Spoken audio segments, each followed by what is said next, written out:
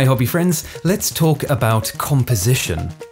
I recently got commissioned to paint this lovely little Malifaux mini, and I tell you, when I saw him on the list I got super hyped.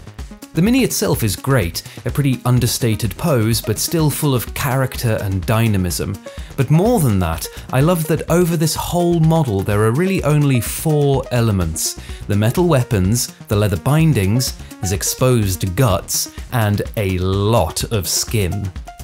That simplicity of elements means we can really focus on getting things right and drive home on the composition of our paint job.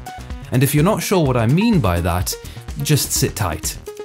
And of course, in a less artsy-fartsy vein, this is also a great opportunity to explore a texture every mini painter needs in their painting arsenal: gross necrotic skin, so stick around for that too. First practical step then is to get some light on this guy. This is the value sketch, and all the big decisions for him are going to be made here. We're going to decide what is important on this mini, where we want to draw the eye, what movements we want to amplify, how we want this guy to, let's say, present himself on the tabletop. Luckily for me, Weird Games, the makers of Malifaux, very obligingly give us a guide right on their box. Malifaux comes with great illustrations instead of painted minis for their box art, and I am a big fan of doing it this way. If anyone knows where you can find uncropped images though, let me know in the comments below, because what's on the box is usually unfortunately a bit truncated. So, looking at this guy, it seems we have a pretty simple composition. Our eviscerated subject seems to be stepping out into a beam of light, giving us a strong horizontal block. For my money, I'd say we start at the top of this block with his face, and then our eye is drawn down to that icky belly, and then to that big menacing cleaver. Running alongside that is the conspicuously darker right side of Killjoy. That really pushes that arm back in the composition, extending the sense of depth. And although it's unfortunately cut off, pushing the arm back like that charges the hook chain thing he's got with a lot of potential energy. It's not complicated, but it's really strong, and I don't see much point in deviating from what the concept artist has laid out for us here. I want to make sure I have a little white paint on every surface with this one, because we're going to be using contrast paints next, and they play best on lighter surfaces. But following the box art, I'm really concentrating my white on Killjoy's left side, particularly his head and down his arm. The wet palette came out next, and the first thing I wanted to do is knock back the brightness of those wrappings our big boy is sporting. This is a value sketch, and that means we want to imagine our final product in black and white and recreate that. So the values on the bindings, which will end up black, need to come way down. It's super easy though, just thin black paint down to a filter consistency and brush that all over. With that done, I moved on to getting some texture and detailing done. The airbrush is a great tool, but it has its limits. Nothing beats a bit of brush work for precision and texturing. You'll notice I'm not using grey here, just different dilutions of white. This is something I learned from Marco Frassoni. If you know my channel, the chances you don't know Marco are pretty slim, but just in case, go watch Marco's stuff. He is a fantastic painter and teacher. One of the benefits of working with varying transparencies of white instead of grayscale is the depth that it gives us. We end up with layers and layers of translucent paint, lending a beautiful, deep texture to the paint job. So, how are we doing? Are we capturing that box art feel? I reckon it's looking pretty close, at least compositionally. It's time to get some colour on this guy though. On my palette there are Guilliman Flesh from Citadel, and Phoenix Feather, Phoenix Egg, and the hilariously named Savage Beige from Scale 75's Instant Colour range. This is a bit of faith-based painting here.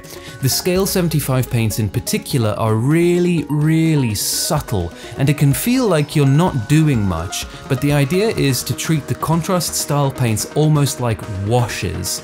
I'm working pretty loose and fast, making ad hoc blends even right there on the mini. I have that savage beige, aka light yellow, on there because I think one key to good, gross-looking Caucasian skin tone is to de-blood it, and skin with no blood takes on a distinct yellowish tone. I'm also very much just following my lighting sketch here, darker colours in the darker areas, lighter colours in the lighter ones. Something to watch out for is too much pooling of paint in the recesses though. We're not really using contrast paints as intended here. The typical intention with contrast paints is to allow them to pool in the recesses of a white primed mini. This gives you definition, almost like the mini painting equivalent of outlining a picture, but it doesn't at all imitate lighting. Our value sketch is doing that job for us, but if we allow the lighter contrast paints to gather in the gaps, we end up with a very odd-looking situation, bright recesses set amongst deep shadows. Despite the little bit of extra work managing our paint, the translucency of these paints really makes them worth using in this context. Another big boon is the long drying times, meaning we can really easily blend and smoosh all of our colours together, vital for producing the kind of complex, natural textures we're looking for here. Although I said we were going to exsanguinate this guy, I decided he needed a little blood to keep him moving, so I added Volupus Pink to the palette and applied that in thin layers in just a few spots. The guts couldn't have been easier, just an all-over heavy wash of Flesh Tearers Red. The big chopper got some really thinned glazes of Eldari Emerald and Leviadon Blue. The hook and chain were just Leviadon Blue. I managed to get a massive watermark on the front of the blade like a big idiot, but don't worry, I do clear that up a little bit later. Lots of fiddling and fussing, reinforcing and fixing stuff, and the biggest addition, something that will really drive home the deathliness of his flesh, some Plaguebearer flesh glazed into the shadow areas. Hopefully, if you've made it this far, you're enjoying the video, so why not show some love and give that like button a click. If you have any comments or questions, I'm always happy to chat in the comments below, and you can join an ever-expanding community of very cool folk on the Discord server, linked in the description too. My list of commission painting and my own personal pile of potential is always getting bigger and bigger, so hit that subscribe button to join me on this mini painting journey. And while you watch me fiddle with Killjoy here, let me take the opportunity to say an enormous thank you to all the fabulous patrons that support the channel for the price of 3 items from a pound shop monthly. I mean a proper pound shop here, where things are actually a pound, not one of those lying ones where some stuff is more than a pound, one of those places with a not inaccurate but definitely willfully misleading name like Pound Expander or Pound World. Look, the point is, there are still places up for grabs in the limited £3 tier. So, if you think you'll want to support the channel that way, come on in. Okie dokes, he is coming together now. I just need to add those last few highlights. On minis with more varied textures or man-made stuff, this portion of the painting process can last at least as long as the value sketch and filtering stages combined. But since this guy is almost entirely flesh, there wasn't that much to do. Just 40 minutes of pushing some highlights and adding that last little bit here and there. One of the more major changes was redoing the lighting on his shoulder here. I realised he had a bit of a nonsensical shadow. Super easy to deal with though. I just painted in directly with white where I needed some more light, and then glazed over with our skin tones from earlier. The very delicate addition of some strategically placed leaf litter, and we are all done.